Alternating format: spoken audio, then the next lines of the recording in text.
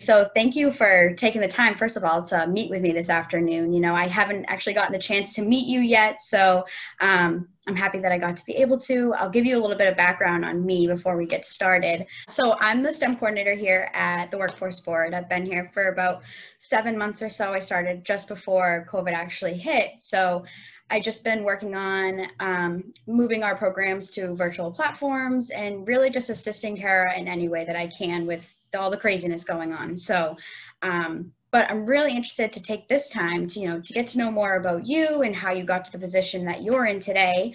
I know that you currently work for Senator Cyr's office as a district director. So do you mind just giving a brief overview of the responsibilities that come with your role? Sure. So honestly, if anyone can tell me what my responsibilities are, I would pay them my annual salary because it's every day it seems that there's a different responsibility or a new one, and it changes based on what's going on, what the yearly calendar is. There's a legislative cycle, and so it depends on what kind of period and phase we're in legislatively. It depends on what's going on. Obviously, things have shifted drastically in response to the pandemic. Right. And so the way I would have answered this question back in February and March of this year is very different from, what my job and the description of the job looks like today. But, broadly speaking, it is working with constituents, so the people and the residents of Cape Cod Martha's Vineyard, Nantucket. It is communicating and liaising with organizations on the Cape and Islands, the towns on the Cape and Islands, Barnstable County. Cape Cod's very unique in that we have a very active and strong county government. No other county in the Commonwealth really has that. So we're unique in that sense that there's kind of this layer that's not necessarily above or below, but it's a partner with, us at the state level, the towns, and then we have this county that kind of represents everything. So, so it's basically just kind of being an extra set of eyes, ears, and a half a brain anyway. I don't know if I would call myself a full brain. Another brain for Senator Cyr to help work with the district. So Gotcha. Okay. And now, Jeff, you grew up on the Cape too, right? Yeah, so I was not born, but I was raised on Cape Cod. I moved there before I can remember. So I've lived there my whole life as far as I know. Yeah. I grew up in Barnstable, and that's been. Gotcha. Yeah, and you also went to Sturgis and then later went to Four Seas after you graduated high school, right? Yep, so I went to Sturgis, I graduated. I didn't know what the heck I wanted to do with my life. My mom is an educator. She was a teacher at Barnstable Public Schools. And she always was very adamant that education is about much more than your experience just in the classroom. It's also about, everything that you get in life and being outside of the classroom. And so she just didn't feel that I needed to be shipped off to college and spend whatever a college education is right off the bat if I didn't know what I wanted to do. She said, I'm not going to pay for you to make up your mind. Right. And so I went abroad for a quick period, which was great. I did a work study program over in France, and just kind of, that filled the immediate gap right after high school graduation. Okay. And then I came back and I still didn't really know what I wanted, what I was interested in. So I went to Four Seas, took some courses there and loved it. I had a great experience, Nice. and it just was really, it gave me an opportunity to try out different things.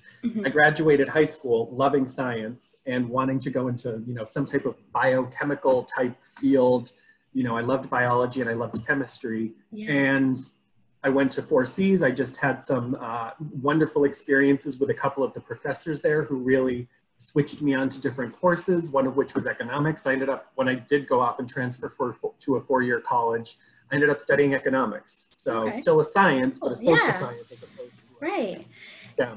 So now what would you tell a student about the educational potential that Cape Cod Community College has? I would just say that the caliber of professors that I had there was incredible. It's, I had a lot of friends and family who, kind of turned their nose up when, they knew or heard that I was going to Cape Cod Community College. And there is stigma associated with a community college. Right. But both from my experience of being a student there and attending them, as well as my experience now working with the community colleges and working with the administrators who are running these organizations, they're some of the most committed and dedicated people that I have ever encountered. They Mm-hmm. want you to achieve success more than anybody that you will ever meet, including and often yourself. Mm-hmm. And they're just so committed to that. They're so dedicated. That is really why they are there. Yep. You know, I went to a very reputable four-year university, Mm-hmm. you know, and I had some phenomenal professors there, and I'm very grateful for where I ended up. Mm-hmm. But I will say that a lot of them were there because they got paid to do research. Mm-hmm. They were researchers. They wanted to explore and research their field. Teaching was just this other faculty and this other thing that they had to do while they were working on their research. Mm-hmm. Whereas when I was at Cape Cod Community College, those professors were there because they wanted to teach students. Yeah. And it really showed both through their commitment, through their, the way that they interacted, their office hours. I mean, I had classes till 9 o'clock at night and they would be there. They were accessible, you know, and when I got to a big 25,000 student population university, I didn't have that access to people again, you know? So it's a resource. I tell people, do your time, go to a community college. They're great. Now also, so I understand you went overseas to further your education. So what prompted you to do that? So again, I had done that gap year, as they call it, after high school graduation. And I had been abroad in Europe, and I had some family friends who, well, they were European. They spent, you know, they lived on Cape Cod, but they were actually from Italy. And, you know, so she was just a proponent of go to school here. There's these wonderful schools here. And it just kind of opened my eyes to thinking, well, you know, America's a population of what, 330 million or so at that point. So, you know, we're a small percentage of the world. And guess what? People are educated when you leave American borders, you know, like there are smart people in the rest of the world. They go to college. So guess what? That means there's colleges out there that are educating these people. So, you know, we're very America-centric, and we don't always think that there's a whole big wide world out there that's educating people and doing research and functioning very well and very successfully. So it just kind of opened my eyes to a different perspective, and I just hopped online, and it was my mother. All of this, I give credit to my mother. She was my biggest advocate. She was, you know, online, looking at colleges, looking at universities, looking where I could study, looking for opportunities. And it was just this very serendipitous series of events that led to us Googling, you know, universities in the United Kingdom, finding this university, which was the University of Edinburgh in Scotland, sending them an email to their, you know, international admissions department. They were super responsive, got back to me very quickly and said, hey, our admissions officer is going to be in Boston, you know, in a month or so. We'll set up a meeting with you. And so we just, you know, had this meeting with this woman. I still remember her name. It was Rebecca. And she was incredibly helpful, encouraging. You know, she said, just work with me. We'll sort out your application. We'll help you. We'll look through the process. And it was just this series of events that happened that just kind of fell together. And, you know, again, it was a lot of hard work from my mother, figuring out how do we make this happen? Can we get loans? Because I did need to take out loans to go. But tuition was also about 1/10 of the price of what I would have paid for a comparable university here in America. So that was an encouraging factor. So yeah, it was serendipity, a bit of luck, a bit of dumb luck, a bit of, hard work. And it just kind of fell into place. That's so awesome. Now, what did you get your degree in, Jeff? So I studied economics. So their degree system in Scotland's a bit different. You pick basically, you declare your major right off the bat. So you get there, you've already declared what you're going to study. And so mine was business and economics. And so I had 2 components to it. But yeah, I would ultimately say it was political economics is effectively what we would call it. The degree there was called economic history, but yeah, it was. Gotcha. Yeah. So now that you're settled back in the U.S. and as a young person, you know, how did you secure that position working with Senator Cyr? Volunteerism. So to condense in a nutshell, so I did my 4-year degree abroad, and then after that I actually moved to Australia for another 4 or so years. So I was abroad there, and then through just some political change in Australia, the visa that I was on got axed, so I had to come back to the US pretty unexpectedly, and I got back here, and yeah, Cape Cod was home, but I hadn't been in the country for about 9 or 10 years, and so I needed to get involved. I needed to meet people. I needed to network. And I knew I needed to do that. And so I just started attending things. I started going to events. I started going to fundraisers. I started meeting people that I could. And through some of this volunteerism, I ended up meeting this, you know, kid who was my age, you know, a year or two older than me, who happened to be running for state senate. And a couple of people were like, oh, you need to get involved with him. You need to meet him. So we did. And I ended up volunteering for a couple of events as he was campaigning before he was elected.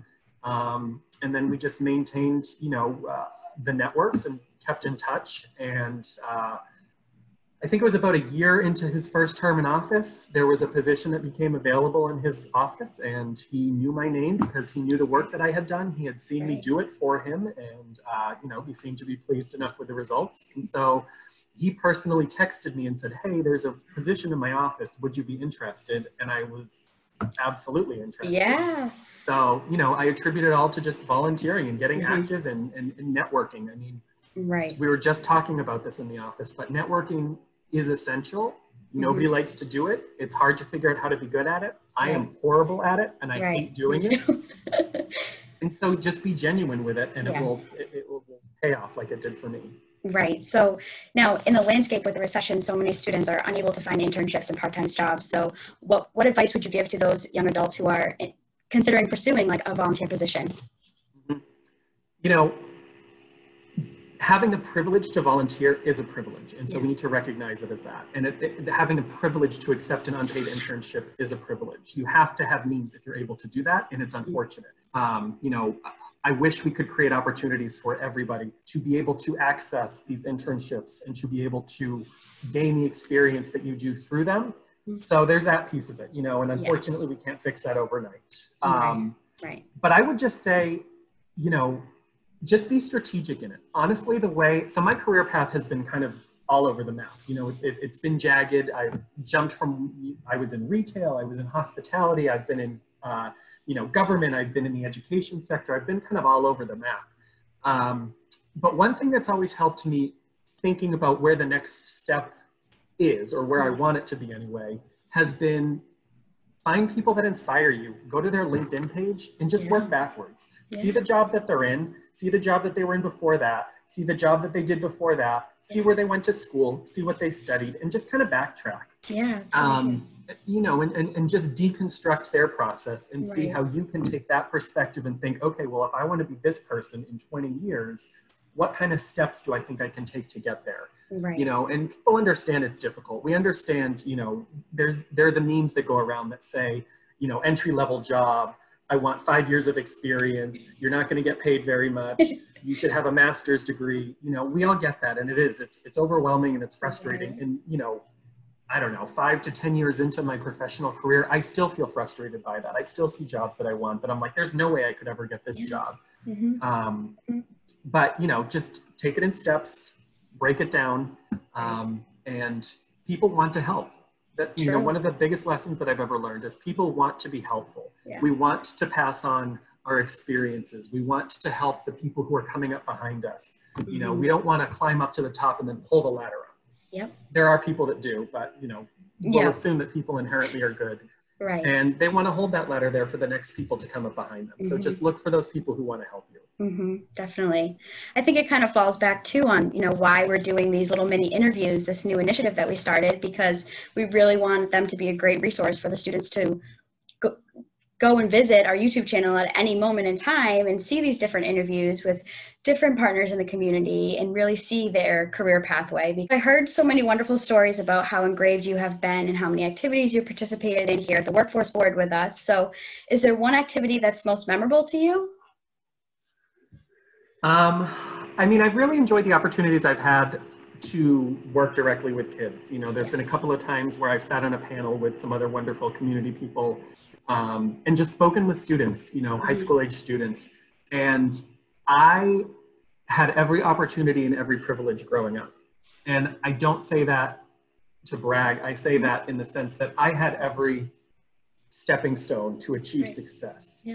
But I recognize that there are the vast majority of people who don't. And, you know, I again, I don't want to pull that ladder up behind me. I want to hold it there and make sure it's more sturdy and more secure for the people behind me. Yes. But not only that, I want to put another ladder, and then I want to build some steps, and then an escalator, and, you know, really just elevate everybody and anybody that I can. So working with the students and talking to them directly and hearing the things that they're concerned about and scared about and anxious about, you know, and just being able to relate to them and say, hey, Yeah. I'm still anxious. I'm still scared. I'm still worried about these things.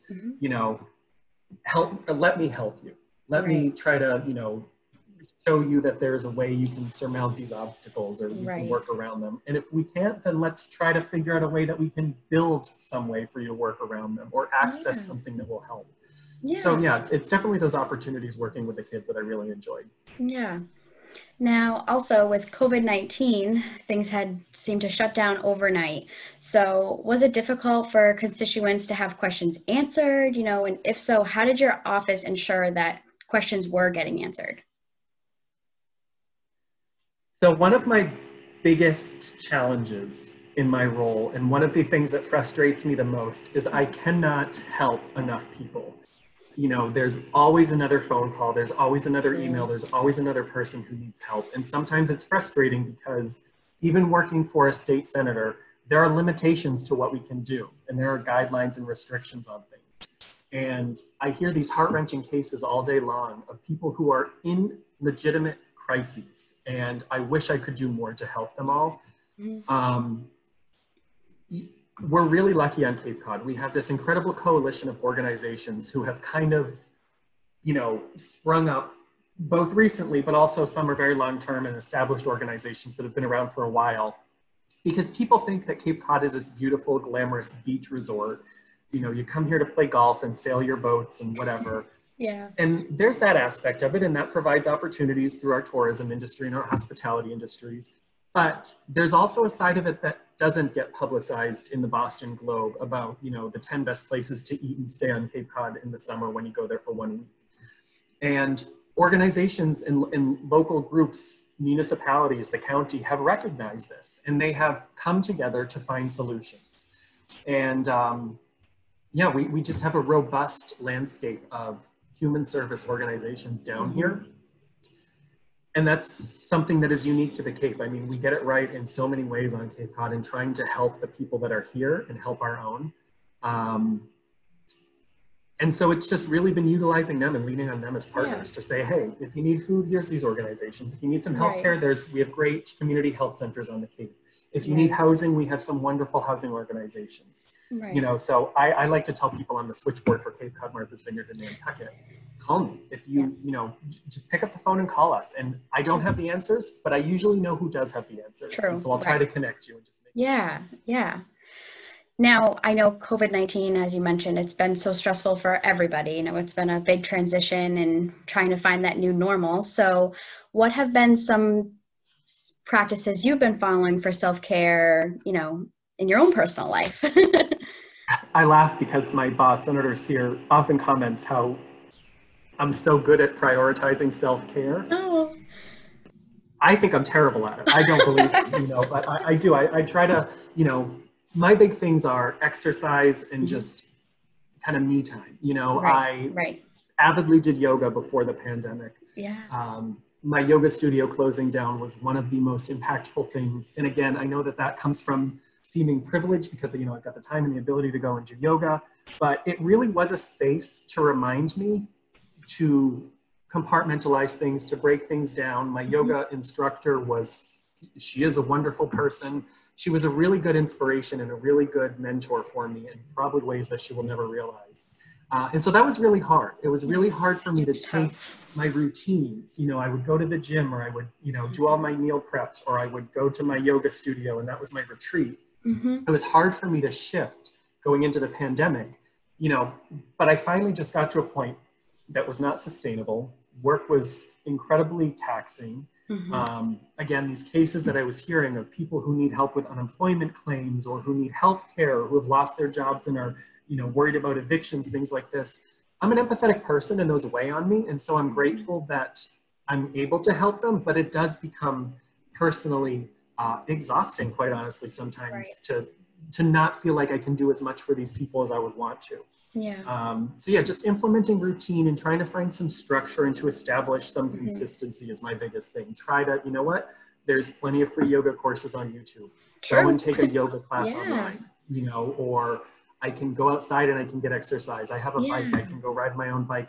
Actually, honestly, what did a huge amount for me initially was my mother, who, like I said, is a teacher, was also teaching remotely. And that was very stressful for teachers to all of a sudden shift to having to educate their students on Zoom like this. Right.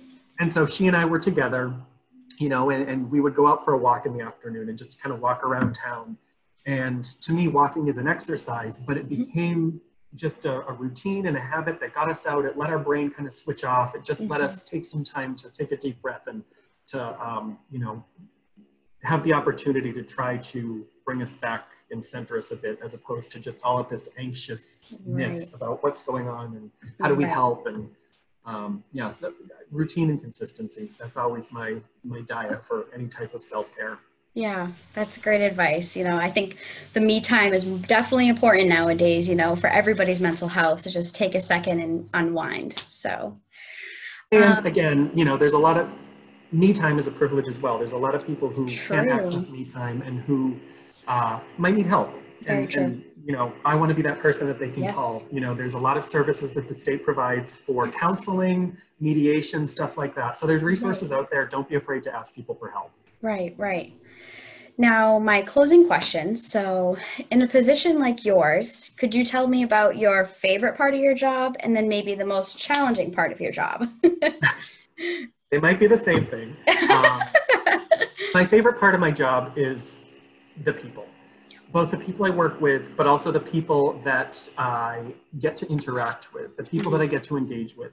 The Cape is an incredibly special place to me. It's home, where I was born and raised. It provided, you know, so many opportunities for me. It's such a beautiful place. Anywhere I went in the world, I could tell people I was from Cape Cod, and they would know it. They've heard of it. They know, you know, they have that idealistic picture in their mind. We're so lucky, but it's a tough place for a lot of people, and we have to remember that. So definitely getting to work with people to try to help them, to try to, you know, see how we can assist towns, to see how we can help organizations. Can we get them some more money so that they can expand their services? That's really been the one, you know, I mean, I feel selfish saying this, but it really has been an opportunity to try to give back and make some impact. And I won't pretend to think, you know, that I have made a great impact, but, you know, any person, any organization that I've gotten to work with and help has really been the absolute passion and the best part of this job, but also the most challenging one. Because like I said, I often can't do enough. I often can't get the results that I want for people, or I can't get the money that we want for certain organizations. You know, there's hundreds of organizations reaching out about a grant opportunity, and, you know, inherently they're not all going to get selected or whatever it might be. So that's challenging. And also just, you know, there's a lot wrong in the world, you know, and we've got to start thinking about how we refocus our energy and our attention and our energy, you know, and just start to figure out ways that we can create new systems, new structures to support everyone. And that's the frustrating thing, is sometimes I run into these hurdles, you know, where you just can't get over some obstacle with an agency or with an organization or whatever it is. And, you know, you feel like the solution is just so simple and obvious, but there's just no pathway to get there. So the limitations that we have, you know, we've just got to start thinking differently and reshifting the paradigms to, you know, to adapt to a new world, which it certainly will be after COVID. Most definitely. Most definitely. Well, that wraps up our mini interview, Jeffrey. I want to thank you so much for taking the time to meet with me. I know the guidance and insight you've given will be a great resource to all the students, so I thank you. Well, it was a privilege, like I said, working with students, and, you know, I just always think, what would have helped me back then? And it seems like a lifetime ago, but it also really wasn't that long ago, you know?